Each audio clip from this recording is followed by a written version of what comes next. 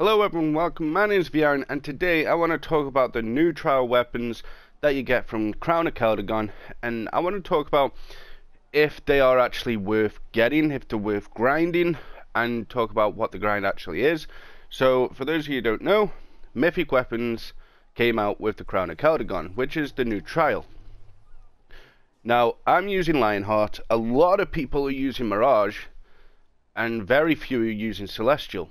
And these new weapons, I'll pull them up in the collections here, these new weapons are essentially the same as Celestial, just a higher item level. So my Lionheart are 1200 each, whereas these are 1850 each, which means I'll get an increase of around about 1300 item level if I was running these, which is going to boost up my base damage. Now if you look at the powers, as you can see, it's pretty much the exact same as Celestial. No one likes Celestial. The Lionhearts are known to be better, even the Mirage are known to be better than the Celestial weapons.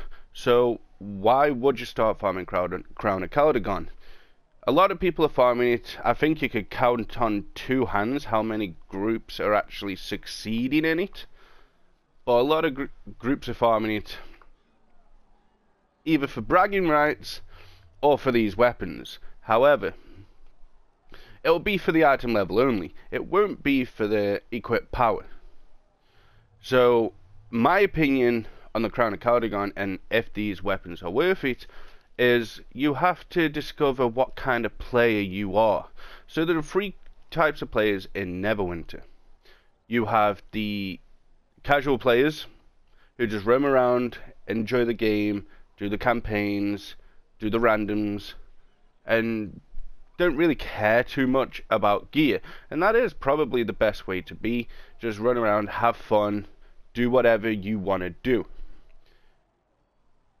Now, the next kind of players are basically players like me, who are casual endgame. So casual endgame means that you've got some of the gear, but you haven't actually got all of it, but you can effectively run all endgame content no matter what. If I wanted to, I'm sure that I could run Crown of Keldegonn. I'm sure I could keep up with DPS, but the only thing that's holding me back is the Band of Air and Mythic Insignias also. So the Mythic Insignias will boost your item level a ton, and also the Band of Air will also boost your damage by a ton as well. So I call myself casual endgame because I don't specifically like endgame content. Actually, I hate it. I hate 10-man content. I did Tower the Mad Mage just for the Lionheart weapons because I did not want to farm the Mirage weapons. Anyone who farmed the Mirage weapons, big respect to you. That is not an easy grind. So I didn't do Zariel. I think I maybe did Baby Zariel once, and that was easy. Never did Master Zariel because there was nothing in it for me. I did Tower of the Mad Mage. I got the rings I needed, and I got my Lionheart weapons. And then Voss came out. The Volta Stars, I went in. I haven't even been in that much. I think I've been in about less than 20 times. I got 2 rings that I needed, and that was about it. These are the only rings that I needed, and at the time the Band of Air was not out, so these are the rings that I have stuck with. Now, the third type of people is the true endgamers. The true endgamers are the elite of the elite. They can do all endgame content, they get all of their gear, they max all their gear out, they max their insignias, their enchantments, bolsters, whatever you can think of, they max it out, and they also go and get the best of the best gear. You know, your ribcage, your Greaser, your Band of Air, your legendary Voss rings, and then these true endgamers are also in the Crown of Keldegonn because they are trying to get these weapons. Are they going to use these weapons? Maybe not. However, if they do, it is likely to be for the damage boost you get with the item level, because the actual equipped power itself, as I've said, is not all that great. However, it could give you more DPS if someone tested it, maybe with the celestial equip power plus the item level base damage. It might beat the Mirage and the Lionheart. So, are these mythic weapons from Crown of Keldegonn worth farming? It depends on your preference. Me personally, I don't think so. A lot of people are struggling. A lot of people are arguing in the Crown of Keldegonn. There's a lot of turmoil in the Neverwinter endgame community right now. But there is groups out there that are actually trying it, and they're using teamwork, they're staying calm. It's the best way to be if you want to do that sort of content. However, if you're a casual gamer, I would say you don't need these weapons. Just do whatever you want to do to make you enjoy the game. Me, as a casual endgame, I don't want the weapons, I don't need the weapons.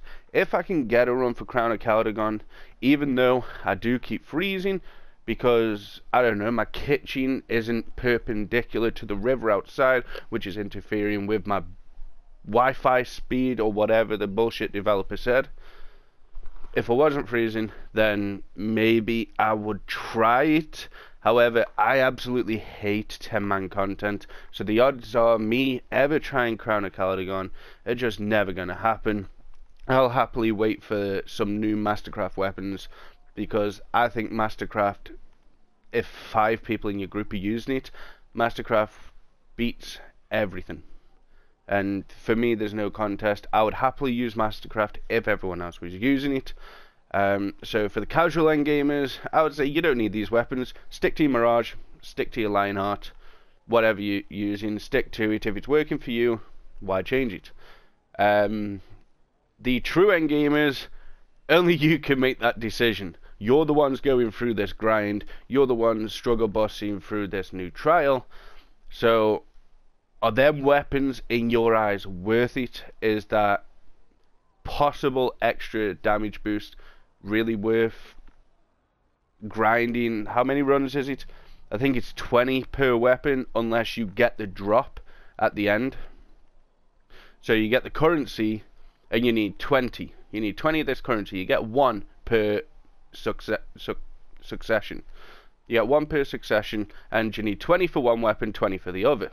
However, you can get the weapons to drop at the end.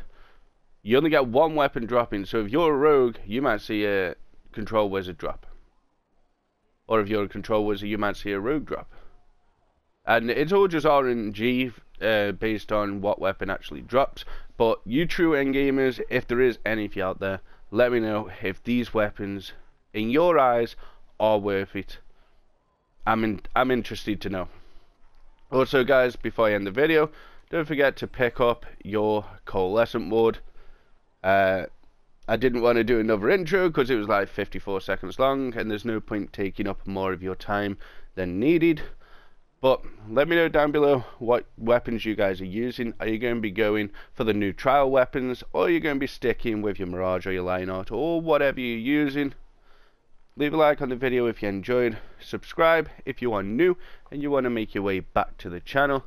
Thanks for watching. I'll see you guys in the next one.